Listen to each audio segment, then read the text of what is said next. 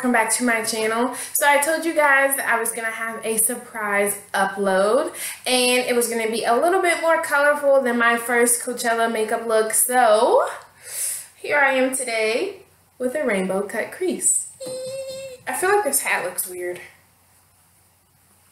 I don't know. Does it look weird? Okay, whatever. We're just gonna roll with it. Ignore the hat.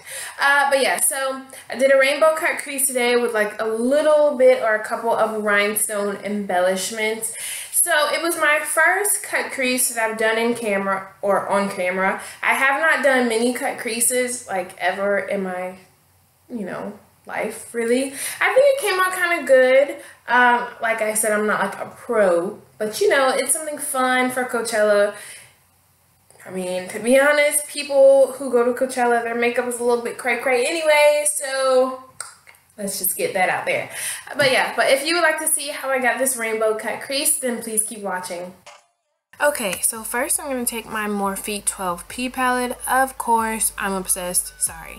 The colors I'm going to take are basically all the colors in the second row. I'm using my Morphe M250 brush, which is basically a really tiny liner brush, just to kind of like sketch out my crease. So first I'm starting with the orange color, and then I'm going to go to the red, and then I'll head to the pink, and then the purple. So as you can see, I'm going right above my natural crease, kind of just following the same shape. So it's nothing too crazy or anything like that, but I'm just sketching out where I want the colors to go and how far I want the colors to go and everything like that.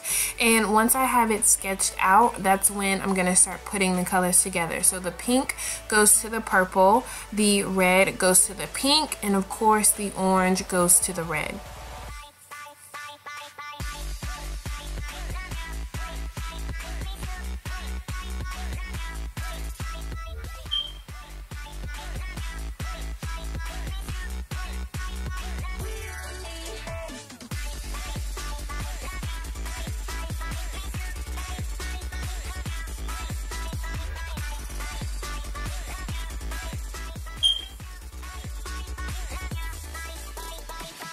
And you want to make sure you do the same thing to the other eye, of course.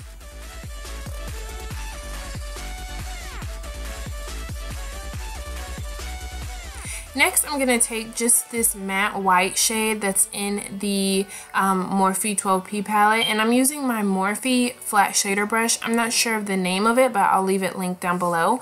But I should have done this step after I blended out the color, but whatever, you live and you learn. I'm just going to be applying the color on my lid with this Morphe brush, and then whenever it's time to carve out that new cut crease, I'm going to switch to my Sonia Kashuk synthetic brush.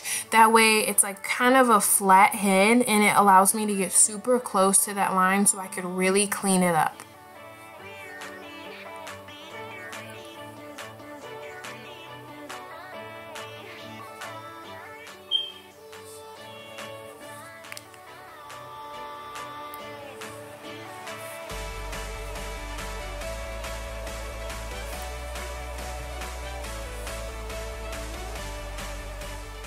Next, I'm going to take my BH Cosmetics Wild Child palette in this white shimmery color. This is going to go right on top of the matte white shade.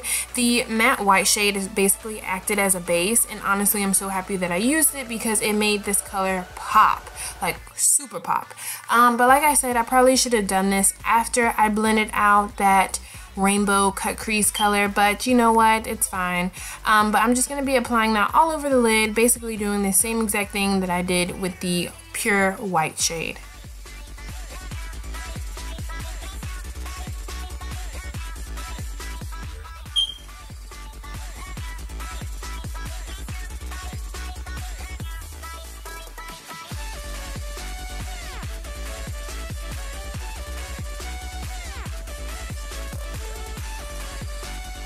Now it is time for blending. So I'm taking my Real Techniques accent brush, which I am so happy I used this brush for this process because it kind of made my life super easy. First, I'm starting off with the orange color from the palette, and all I'm doing is first applying the color right on top of the sketch orange line that I created.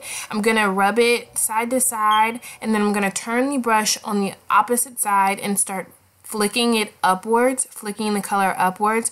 You do not want to blend like how you would normally blend your crease, you know, circle motions or anything like that, because obviously it won't be a cut crease anymore. You want to make sure that you blend all of the color above the line. So once I do the orange, then I'm gonna go onto the red, and whenever I feel like I need extra blending or it's just not coming out as smooth as I want it, the color isn't, I'm gonna switch from this brush to my Real Techniques base shadow brush, I believe it's called. So you'll see that in a minute, but then I'll just be like blending it back and forth. And also I want to know, I know it's kind of hard to see like each color perfectly. It was pretty difficult. Like I probably should have applied the orange on top of the red just to make the red pop a little bit more, because as you can see right now, it's like the red and the pink are kind of blending together. So that's the only thing that I wish I would have done differently in this tutorial. But right now I'm just blending the pink out a little bit and upwards, and you know, making sure that that's blending in nicely with the red that I just applied.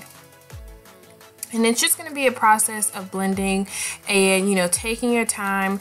You just do each color, you know, take your time, don't rush, and use small brushes and make sure everything's blended. And I think you should be fine.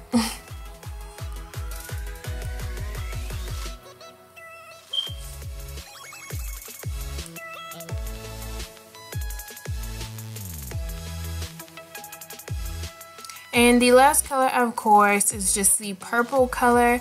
I love this color.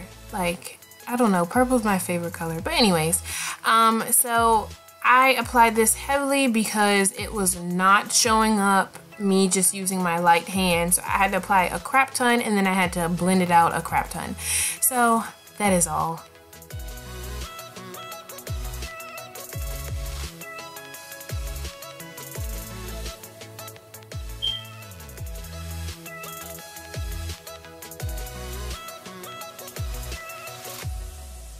And once you finish one eye, of course, you want to go ahead and do the same thing with the other eye.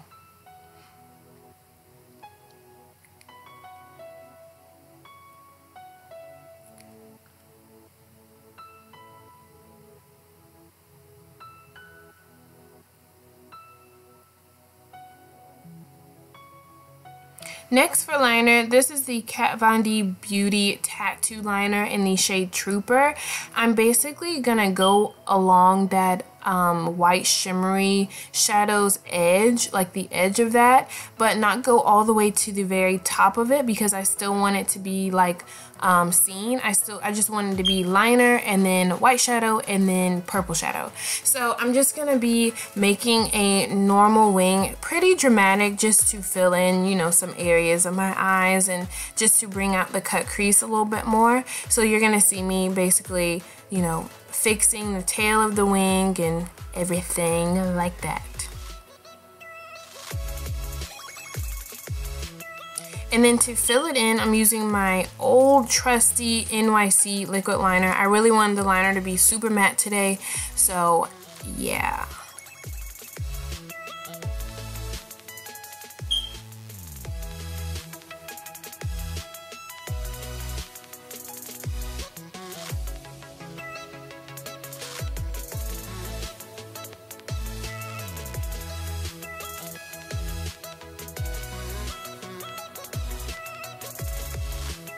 Moving on to the lower lash line, I'm just going to apply some black and my waterline. This is the Italia Fine or Ultra Fine liner in the shade black, like I just said. I just wanted it to basically add more depth to my eye, since I'm going to be going in with all the yellow and green and blues that are in the palette now. So first I'm going to start off with yellow in my inner corner of my lower lash line, and then I'm going to go to the lime green, and then I'm going to go to the light blue, and then fade it into the dark blue. So this is basically just an old MAC flat shader brush. You don't have to use anything fancy, just something that applies the color. And once you apply all of the colors up under your lower lash line, make sure to blend everything together and blend everything out. For that, I'm going to be using my Morphe M139 brush, trusty old blending brush, just to swirl all of the colors together. Make sure that there are no harsh lines up under my eyes. And for lashes today, I'm going to be going in with the Vegas Nay and Eylure Shining Star lashes. These are perfect. So for lips, I'm using my Rimmel Exaggerate Full Color Lip Liner in the shade Rich, my favorite, obviously. I'm just going to be lining my lips like normal, and I'm going to be using the NYX Butter Lipstick in the shade Pops. I really love how this turned out. It was kind of like a nudie, brown nudie color with like a little bit of taupe. I love it with this eye. I didn't want anything too bright, obviously. And once the lips are finished, I'm just going to apply some mascara to blend my real lashes in with my falsies. And then for the rhinestones, I'm just going to be applying 3 up under one eye and 2 up under the other one. These rhinestones are the same ones that I used in my previous video that I bought from Michaels. So I'm just taking them out of the pack and applying a little bit of lash glue on the back, and then just sticking them on with my tweezers. And once you finish your rhinestones, then this look is complete. So I really hope you guys like this look. This was definitely outside of my comfort zone. Like I said, it was one of the few times that I've ever done a cut crease in my whole life. So I think it came out like a B-. I could have done some things differently, but you live and you learn, like you said. So if you like this video, please make sure to give it a thumbs up. Make sure to subscribe to my YouTube channel if you aren't already. Follow me on Instagram, Pinterest, Twitter, Facebook, Snapchat. All that will be linked down below, and I'll see you guys soon. I love you, and bye guys!